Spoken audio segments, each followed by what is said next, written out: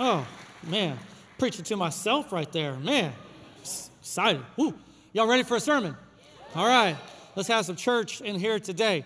We're going to be continuing our series. We're actually going to be doing a prequel of how David got to the throne, and there's some interactions that I wanted to pick up, felt inspired to share with you. And I think that it gives us some level of prognosis for how we sometimes have bad perceptions. And I want to kind of play that out this morning with a couple of generals that belong to different kings, and we'll get into it. And there's going to be some names, so we're going to have to do some heavy lifting today, okay? So there's going to be a fair amount of Bible history that is wrapped in today's message. And I wish that I could do it in a more simplistic manner, but I don't think that I can. And so therefore, you're just going to have to follow along today, okay? This is going to be a synthetic sermon in which you have to build one concept upon another, okay? So before we get into any of that, we are going to have fun so we can get our brains working. I want you to look at the person next to you, and I want you to put your palm against the palm of another person, okay? Your palm against the palm of another person. And then I want you to take your two fingers, and I want you to rub it up and down those palms that are together, all right? Rub it up and down. And you should experience what we call a dead finger, okay? All right? Okay, game time is over. Game time is over. Bring it back in. Hey. It's not patty cake, all right? All right. So listen. Our brains are wired in a way that whenever multiple receptions are coming in, our brain has to choose. It can't simultaneously feel both of those things at the same time, so it gives you a false perception. Your finger isn't actually dead, is it? You don't believe that. If you do, then you're a person that believes in magic too, right? I mean, they can't really make things appear that aren't, you see what I'm saying? Like, it's a perception, but it is in opposition to reality. And so if all the time, whenever we're going through life and whenever we're experiencing these things, if we are going off of our perception without fact-checking it against reality, sometimes our feelings are going to lead us into places that are going to be destructive. And I hope today that we can see through some interactions that David's general had with Saul's general that there was some times where if the pursuit of God would have been there, they wouldn't have arrived at the wrong conclusion. And I want your takeaway today to be, what picture are you aiming at? What picture are you aiming at? Are you aiming at the picture of God being on the throne of your life, or do you have another picture? Because all of our past experiences tend to influence and color the picture of how we look at life. And if you look at life through the lens of your own flesh or your own ego or through the eyes of some other person, those have so many pitfalls. And I think that the right picture should be look at your life through the lens of what God says about it, about what God says about marriage, about what God says about parenting, about God says, well, your finances or your passions, your profession. What does God want you to do? And instead, if we substitute what God wants for what I want or what I feel or what someone else wants or what they feel, all of a sudden you have this mired picture, and now all of a sudden you don't have precision in your motivation and your movement, okay? So we're going to put a diagram up on the screen, 2 columns, and these are going to be our characters in today's story. If you're taking notes, which I encourage you to do, 2 Samuel chapter 2 and 2 Samuel chapter 3 is where all of this information is going to be housed. In order for me to cover it all, I'm going to have to summarize and storytell versus read 50, 70 verses, okay? So Saul was the first king of Israel. His right-hand man, his general, was named Abner, okay? So Saul is Abner. Abner is Saul, okay? That's one team, okay? Tonight we'll be having a men's scavenger hunt. It's going to be blue against red, okay? In this story, red is Saul, which is the loser and bad, okay? Has everybody got that? Is everybody on the page? Okay. So Saul, at this particular juncture of this story, has passed away. He died in a battle. And now Abner is actually ruling by proxy, even though Saul has a son named Ishbosheth, not important for this morning. He's ruling as a proxy general of the northern kingdom. David, at this point, has been enthroned in Judah, the southern kingdom, and he has 3 generals, okay? He got Abishai, he's got Asahel, and he's got Joab. And Joab is going to be our principal player today, but Asahel, his brother, is going to have a bad experience. And then it's going to be how Joab handles that bad experience, that bitterness, maybe / revenge, that gets us into some trouble. And so as you are thinking about this morning's message and how you can apply it to your life, you have to ask yourself, what bad experiences have you had that you are allowing to impact your current perception of life, of love, of all of the good things that are supposed to be good? And if you're not careful, you will taint the things that are supposed to be good because you're not looking at them through the lens of God. And so I want to tell you the background story is with Asahel and Abner. And so there was this battle that was being fought. So for the better part of several years after Saul dies, there's a war going on between David and Saul's house. Even though Saul has perished, their house is still fighting for power. And so David is trying to consolidate power, and the northern kingdom is trying to hold on to power. And so the generals meet, all 3 brothers, and against Abner, they meet and they decide to let some of their young men fight it out so that their whole armies aren't going to have to face each other, right? And so we're just like, hey, maybe we'll just let a few fight for the outcome versus having to sacrifice our entire army. And so they fought, and Abner's team lost the battle, okay? It was a few men, 20, 30 men that were involved in the battle versus the thousands that they had. Well, Asahel was really fast. I mean, really fast. I'm talking Ezekiel Elliott, the first season that he played in the NFL, fast. Not the next 3 seasons, okay? Not fast now at all. That was my Dallas Cowboy joke. It flopped, just like, never mind. Anyway, and so Asahel was really fast, and even though they had already won the battle, he decided to chase after Abner. And it says that he could run like a wild gazelle. And so Abner is retreating, and he says, Asahel, is that you? Is that you that's behind me? And Asahel, full of a young man's pride and vinegar, was like, yes, it is me. And he's like, hey, you need to turn aside, turn to the left, turn to the right, because I don't want to have to do something to you. Then I would not be able to face your brother Joab. So Joab, they once fought together on the same side, and now they were in opposition because of the divide in Saul and David's house. And so it says that Asahel kept on chasing him, kept pursuing him. And he says a second time, Asahel, turn aside, relent, give up, because I don't want to have to do something to you. Now, a lot of times whenever someone says that to us, we kind of think, oh, it's because they're afraid, right? Oh, they must be afraid. They must be afraid. I must be bigger. I must be stronger. I must be badder than they are. But no, sometimes it's because they're bigger and they're badder and they're stronger, but they're trying to give you mercy. Has anybody ever seen this played out? Like, oh, you got what you wanted? Did you want it? Anyway, and so it says that finally Abner turns around, takes his spear, and boom, one shot.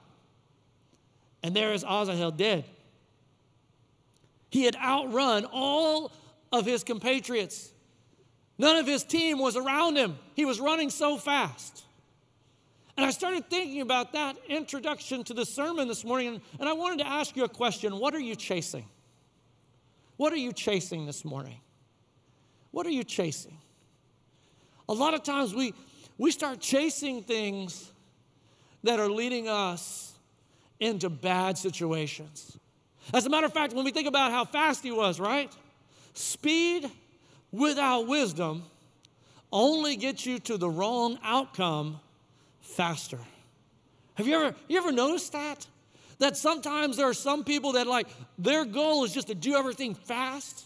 Does that mean that fast equals better? Huh? What? And every car accident I've ever been in, which now has been many years, thankfully, I will say that it was because I was in a hurry. I got into a hurry, and I started being risky. I started like pushing the envelope. I started not paying attention when I should have paid attention. And all of a sudden, wham, I was in all because I wanted to go fast. Oh man, I had to do it fast. I had to get there. Even like traffic. Some of you compete in traffic. Tell me if I'm lying. Like if it stacks up on the tollway, do you mark a car? Does anybody else do this where you mark a car and like you got to beat that car? And like if that car gets ahead of you, you got to try to maneuver it back and forth. You know, you're going Ricky Bobby out there and you're trying to get ahead. And like for what? You get no prize for getting home 5 minutes early. You get no prize. No prize. If you get in an accident, guess what you get? You get a bill. That's what you get, right? I want you to how oftentimes do we mistake speed for accuracy? There's a saying in football that says, don't outkick your coverage. What that simply means is, for those of you that are non-football people, like when a punter kicks the ball, let's say that he can kick it 70 yards. If he kicks it far but not high, his team can't get down there to cover the kick. Ergo, the blocking gets set up. Ergo, the return is greater. Therefore, it doesn't help you to be able to kick it further because it doesn't work within the context of the team. Here is Asahel, and he is chasing after his own destruction. And the enemy of him is telling him, stop doing it. Let it go. Elsa that, right? Let it go. Let it go. Don't hold it back anymore. Some of you this morning, you can't let it go, can you? You can't let it go. You are holding on for dear life. You are chasing something that is going to burn you. All for the name of what? The battle had already been won. It turns into selfish glory. There's a saying in the business world that says, don't negotiate past yes. If you've already gotten the yes, why are you still talking? Have you ever gotten in the car with your spouse and you said you shared too much? Has anybody ever, by show of hands, you ever had that conversation? Hey, you shared too much. Yeah. Like, or you were getting ready to hire someone and like all of a sudden you decide to share one more story and then they started looking at you like, I don't know if I want to work here. You know, it's like you had the yes and then you went too far.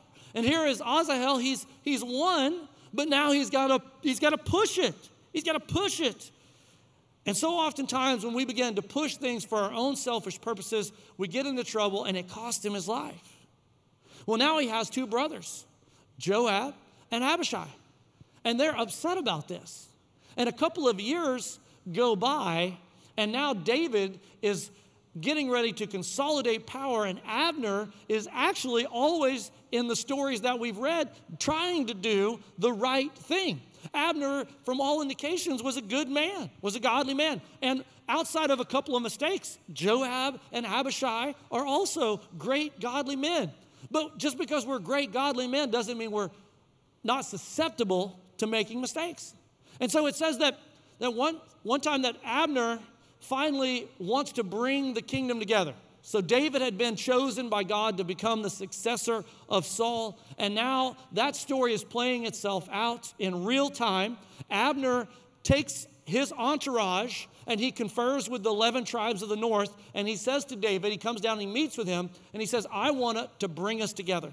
I want us to stop the infighting. We don't need to have war between our own people. Let's stop. I'm going to bring it all under your throne because Samuel said this is God's will. This is God's word. So let's make this thing happen. David was in complete agreement. They threw a party. They had a feast. I mean, it was as good as it could possibly get We are going to now solve a problem between our tribes. We're going to perform God's will, and we can rejoice and celebrate because exactly what Samuel told me in the pasture is going to come to pass in the palace. What could go wrong from here? It says that Joab was out on a raid, so he wasn't there when Abner was there. And literally 2 ships passing in the night. As Abner was going back home to talk to his people, Joab was coming back to the palace. When Joab gets back to the palace, he hears that Abner was there. Now, if you're just guessing before we read it, do you think that Joab wanted David to party with the guy who killed his brother? Just out of curiosity, like, what do you think he wanted to happen? He wanted David to get justice on his behalf. And so this is what he said to David. We're going to read it in 2 Samuel chapter 3. Joab went into King David and said, "What have you done? What have you done?" You can hear the anger in his voice. "Behold, Abner came to you. Why is it that you have sent him away? Why did you let him go? So that he is gone. You know that Abner," listen to what his perception is. "You know that Abner, the son of Ner, came to deceive you and know you're going out and you're coming in and to know all that you are doing. To put it in the way that Major Payne would say it, you are plotting on me, boy," is the perception of Joab. Joab can't believe that Abner could be honest. Why?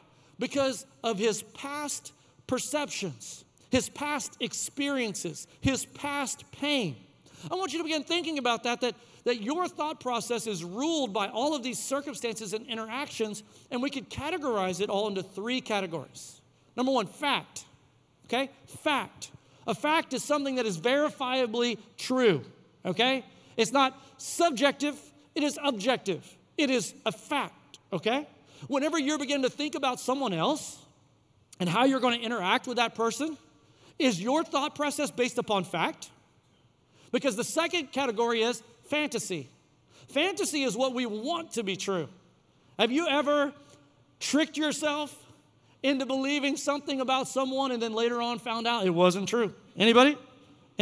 We fantasize about the way we want it to go, but that's not how it is actually going. Does anybody live in this fantasy world sometimes? Like, it's like you want it to be true, but that doesn't make it. Does anybody ever look at your spouse like that? Just because you want it to be true, that does not make it true, right?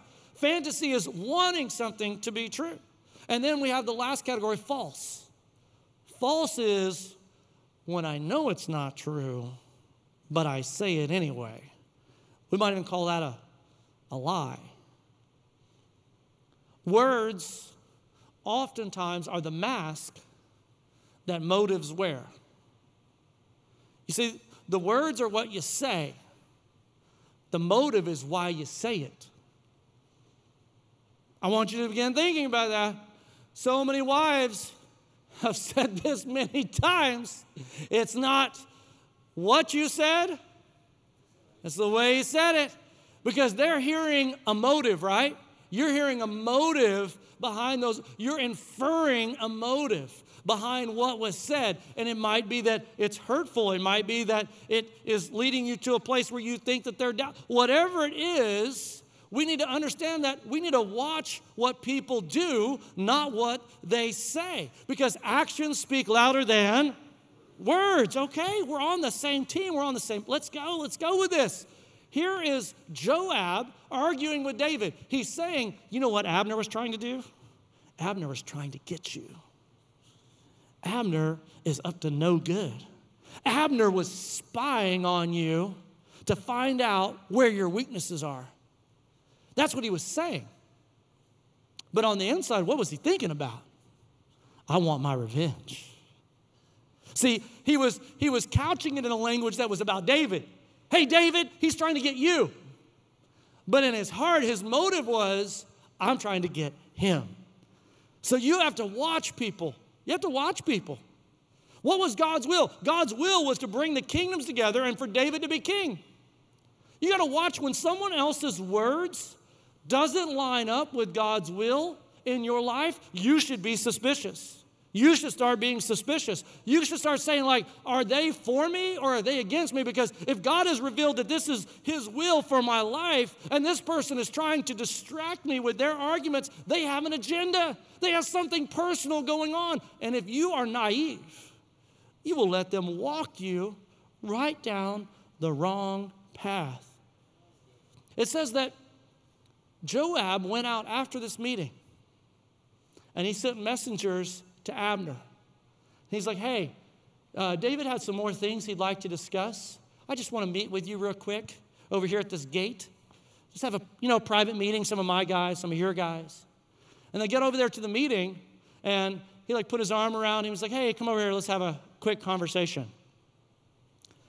And as he walked him over to the side of the gate, he took out a knife, stabbed him right in the gut, died. Dark story, I know, right? There he is, dead. Revenge, he got it. And I started trying to put this together. Here was Abner. He came down to bless David. Here is Joab, David's right-hand man, who is trying to do all that he can, risking his life for David's good. But now Joab has a divided mind. And I want you to start thinking about that. Perception becomes deception when it's ruled by past pain. You see, Joab couldn't get over his past pain. And now he's looking at Abner through the lens of his past pain. He's holding Abner accountable for his brother's bad decision making. Because oftentimes when we have a loved one that is making bad decisions, we have to find someone to blame. It can't be their fault. It can't be their mistake. It can't be that they have an addiction and they have to be responsible for their act. We have to find someone in our culture today, someone to blame. Whenever we blame anyone but our own selves for our actions, all of a sudden, now I can start trying to look at, all of a sudden I start generalizing, I start looking at all people through this lens, and generalizing leads to justifying bad actions. Think about it. When you do something wrong, raise your hands if you've ever done something wrong in here. Raise your hands. Okay, I just want to see if anybody was a narcissistic, delusional liar. Okay, so most of you passed. When we do something wrong, do you think that the average person in here, when you do something wrong, I know this is kind of heady today, but just bear with me. When you do something wrong, do you go, you know what? I am an evil person, and today I am going to do evil. Is that what you... No, that's not what you do. You generalize and then you justify. You say to yourself, well, I don't think this is going to hurt anyone, or I don't think that anybody would mind if I did act. Somehow you arrive at a conclusion that makes what you're getting ready to do, getting ready to say, okay. You have to suspend reality in your mind, because God has obviously set the boundary of what is right and what is true, and you, in your mind, move the boundary to accept your actions. And so as we do that, we oftentimes have these painful experiences that happen at some juncture, and this is how it would play out in real life. Let's say that some dog of a man cheated on you, all right? I'm talking a dog. I'm talking a dirty, oh gosh, I almost said something I shouldn't say. And so let's just say that they're a terrible person, and now you might look at all men through this lens of you just know that they are going to cheat, because all men must be cheaters, right? Has anybody ever seen someone who has this problem of hating men, right? Anybody? Yeah, I hear it all the time. It's acceptable in today's culture to hate men. All men are, hey, if it's wrong for men to not do, to discriminate, it should be wrong to discriminate against men too. Can I get an amen from the brothers in the house? Right? Right. Right. We're not all bad. We're not all bad. Not all of us are bad. Can you imagine how that would affect your relationship if you looked at the person that you married one day through the lens of what you were raised in? And maybe you were raised in a household where they did terrible things, where people hurt people, where people left people, where people did cheat, and now you're like paranoid, and so your perception is to look at people through this same lens. Let's just say that maybe it was a friend, and a friend betrayed you. You ever been betrayed? Someone ever lied to you and told you they were going to do something, then they didn't do it? Yeah. I've been betrayed. Imagine what it starts to look like if I look at everybody with an eye of suspicion. Like, what if I saw, we've had other church members before you, guess what? Some of them leave for no good reason. What if I just looked at all of you when I was preaching here on Sunday? What if I was up here just jaded like, well, you won't be here long?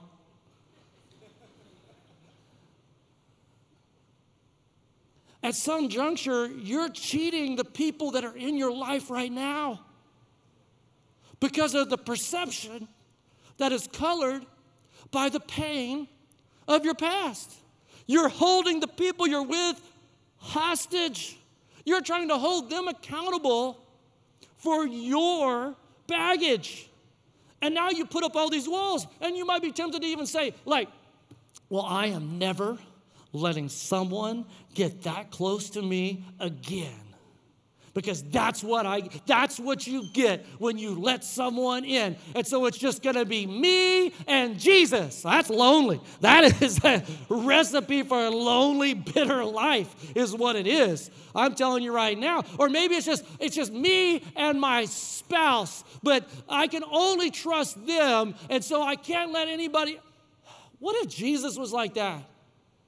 Who would Jesus have been able to hang out with if it was someone that was going to be a faithful friend to him? Because it says when they arrested him, his disciples scattered like sheep without a shepherd, that not one of them stood with him when he was betrayed. Are you understand what I'm saying? At some juncture, you got to let it go. Look at me. Look at me. If you're wondering, is this sermon for you? It is for you. Let it go.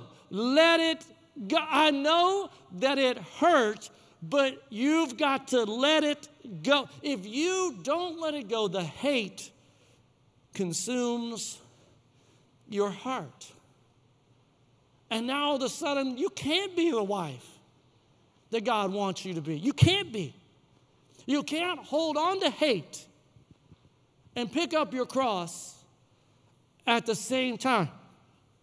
Christianity, if done correctly, is the exercise of gambling on sinners over and over and over and over again. And I will not cheat someone out of the opportunity to hear truth based upon my jaded past experiences. I have to divorce myself from the pain. I have to let go of the rigidity of believing in the flawed nature of man. And I have to say, despite all of my past experiences, I choose love. I choose grace. Not all women are nagging, dripping faucet. Not all of them. There are some. You know who you are. But not all of one race is something. Not all. You can't generalize to all. All is so bad. I was in seminary class. All right, seminary, East Texas. And if you don't know East Texas people, well, they're a little different, okay? And I apologize, but I use the word pop, okay? Like in Tulsa, I'm from Tulsa, Oklahoma. It's kind of a Midwest vibe in Oklahoma. And I said, I'm going to go get a pop. A guy looked at me, serious as a heart attack. I'm talking cowboy boots, Wranglers, the full Texas handlebar mustache looking guy. and just short of a cowboy hat because he was indoors. And he was like, "Are you a Yankee?" I was like, "Am I a what?" "I'm from Oklahoma. We have no beef. We're not even on either side. We were just like, we were where we put all the Indians is what Oklahoma was. Like, we got no claim to fame." Like, ask yourself, what is Oklahoma famous for? It's Oklahoma Sooners, the national champion. But anyway, that's all we got in Oklahoma. And this guy, because I said pop, he put me in the Yankee category. Now, I'm not saying that if you're from the North that I don't want to be a Yankee, but I'm saying I wasn't thinking I was a Yankee or a rebel. I thought that war ended like 200 years ago, but apparently this guy in full redneck mode thought that he could generalize who I was. I'm going to tell you, when it comes to that perception, I don't like it, because when it comes to who has betrayed me the most, it hasn't been Northern people. It's been Southern Christians that put a smile on their face. That's the one. So if I was generalizing, I got no beef with Boston. Boston people have never done me wrong. That they never have. I'm just telling you right now, Northern people are not bad. Is anybody from the North in here? All right. I expect you to tithe extra today because I said that. Why do we generalize and want to put all of these people into one class? All Democrats are X. All Republicans are X. All mask wearers, all vaccine people, all. Do you think that we do that to somewhat like put up walls? And if we're not careful, are those things meaningful to the kingdom of God? No. So stop it. Let it go. Let it go. Last one. Perception can become deception, not only when we are ruled by our past pain, but when we base things on our preconceived ideas of what's possible.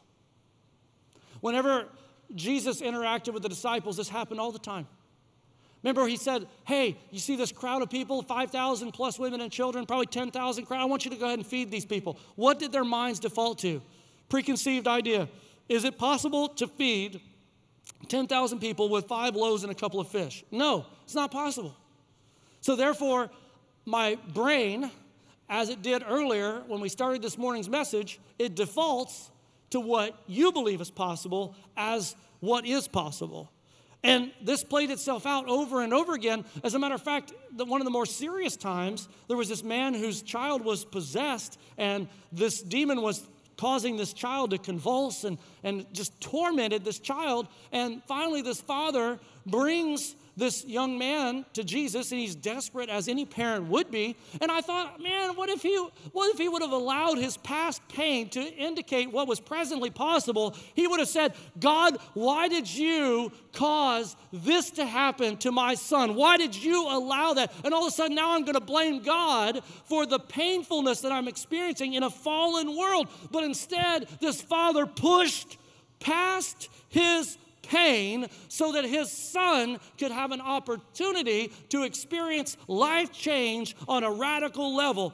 And he says to Jesus, "If you could do something, I would appreciate it." And Jesus, in true, bravado. I love this Jesus, all right?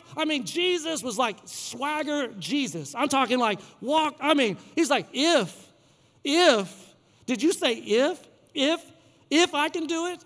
I think he almost loves the challenge. If I can do it. With God, I'm going to tell you something. All things are possible to those who believe. To which he responds with one of the greatest lines written in the Bible that every single one of us will have a moment with in our lifetime. He said, "Lord, I believe, but help me with my unbelief." And then Jesus prayed over his son, cast out the demon, and the last thing that Jesus said in his prayer, that it would never enter him again.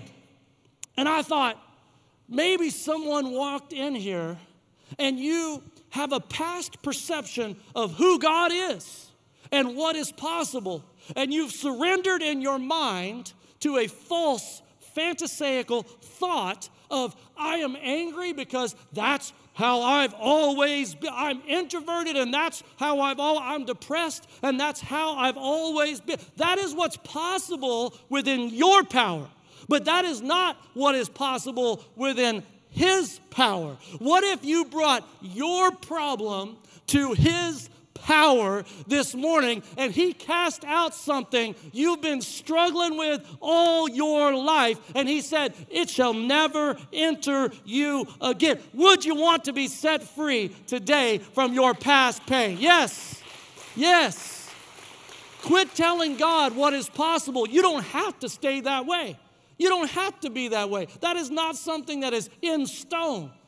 In the name of Jesus, life change is possible. Freedom is available. Today, it could be your day. And Jesus is sitting there looking at you going, if? It's not an if. I can do it. You got to trust me. All right, let's pray. Father, in the name of Jesus, we ask, God, that you move and you do what only you can do. I pray, Father, for those of us that have had painful past experiences, God, I pray that we would learn to let it go. That we would let love win. That we would let people in. That we would know the sum total is that it's going to be messy. It's going to hurt. But for the ones we win, it's worth it. That my investment sometime is going to be squandered by someone who doesn't use it wisely. But when I put enough out there, when I throw enough seeds out there, when I put enough dollars out there, when I put enough of my time out there, that harvest is going to come in. And that young couple's going to walk in. That blended family is going to walk in. And they're going to hear a message that's going to give them hope that they did not previously have. It's going to give them a new picture to aim at. And if this morning we would all aim at God's best and God's will, it would set us free. Would you guys stand and worship with us?